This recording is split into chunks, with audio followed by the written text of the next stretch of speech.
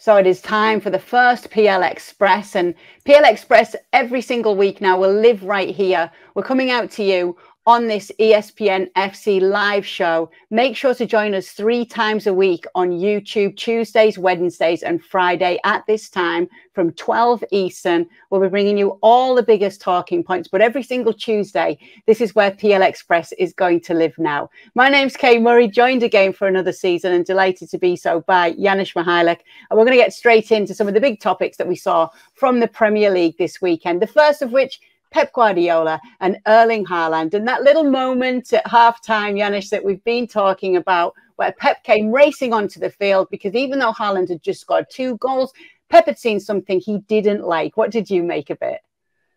I love it. At first, you kind of look at it as a former player, says, yeah, maybe just doing this for cameras, right? But we've seen him doing it all the time. And the reason I have 0 problems with that is because, look, Kay, you've asked me this. I'm sure every television station has been talking about it, right? I mean, the topic in terms of can Manchester City win the title again was always asked, right? And one of the first answers is, well, how do you keep this team motivated? Well, this was one of the examples from Pep Guardiola, because he's got to convince these players that they have got more to give, that they have to be hungry. How to keep them hungry? How to keep them engaged after you win a treble? You win just about every trophy now since he's been there, and a lot of the same players are there. So I think that's part of the reason. The very first game. Yes, you're Erling Haaland. You scored 1 million goals, but I think you can score 2 million goals.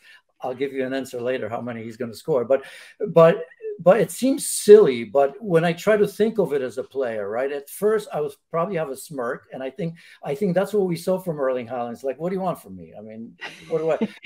but there's always that detail, and it stops you there, because as a player, sometimes I think you're coming off at halftime saying, "Oh, I did my job. I scored a couple. I'm good."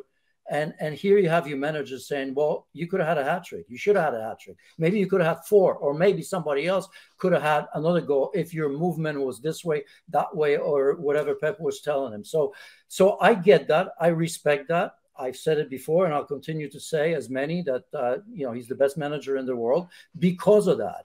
He doesn't leave anything to chance, and he continues to challenge his players in every which way. And by the way, he's going to have to do that. He's lost 2 incredible players in Gundogan and Riyad Mahrez, who I think they may even miss more than Gundogan, as crazy as it sounds.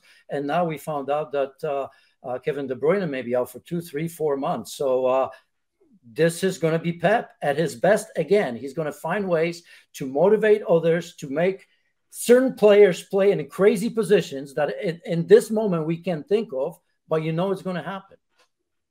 You just mentioned Kevin De Bruyne, so let me pick up with that one, because Guardiola has confirmed that he will be out for a few months. Obviously, as you said, the reports were saying 3 to 4 months with a hamstring injury. How big a miss is he going to be?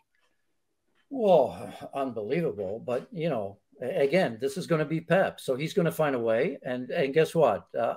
Kevin De Bruyne probably is going to be nice and fresh and ready for the business end of the season, when it all matters. We know that Manchester City often starts slow. They didn't this time, but obviously after 4, 5 or 6 games, who knows how long it's going to take to kind of integrate the new team, if you will, in there. And De Bruyne is going to be back. I mean, he's going to be a big miss, but you know what? Here's the challenge. And that challenge existed, by the way, always before the injury to De Bruyne. Phil Foden. Hey, Pep, you tell me that's the best player you ever coached, most talented player you ever coached, right? You had little Messi. I want to see it. I think he's getting better, but I don't think we've seen the Phil Foden that we all want to see. That's going to be another great opportunity for him to get better. Julian Alvarez, although not the same position, but we see him playing below Erling Haaland. He's going to have to be a player that's going to have to pitch in. And as I said, who knows who's going to be the next player? By the way, there were rumors of Paquetá coming in even before the injury. Now I'm pretty sure that they're going to do absolutely everything to get Paquetá or player like it, and the problem solved. All right.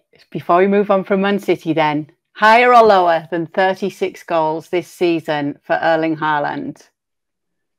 Yes, like Rob, I was going to give it lower. I was thinking differently, but I mean, Kevin De Bruyne kind of almost exclusively looks for him, doesn't he?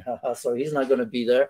He's had some injuries and it was out of form last year, and that didn't prevent Erling Haaland from scoring goals. Slightly lower, which is still going to be unbelievable. So I'm going to go for 32. How's that? Thank you very much for watching ESPN FC on YouTube. For more highlights, analysis, and exclusive content, be sure to subscribe.